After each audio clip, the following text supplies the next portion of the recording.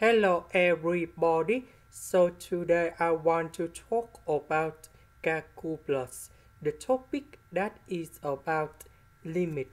So now I want to show you how to answer.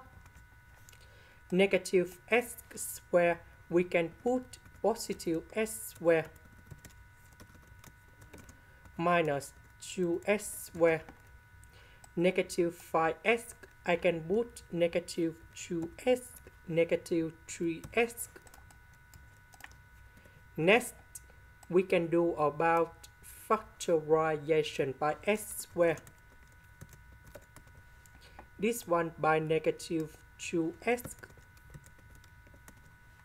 This one by negative number 3. Now, we can do about factorization by s plus number 1.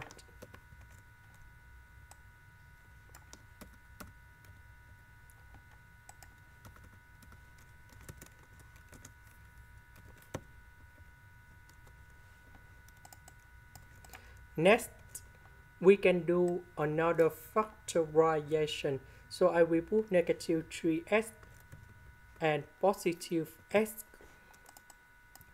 Next, we can do another factorization by s.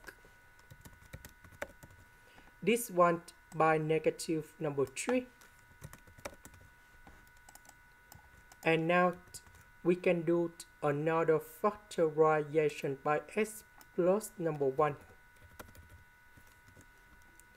Now, we need to simplify s plus 1 to the power of 2 on numerator and denominator.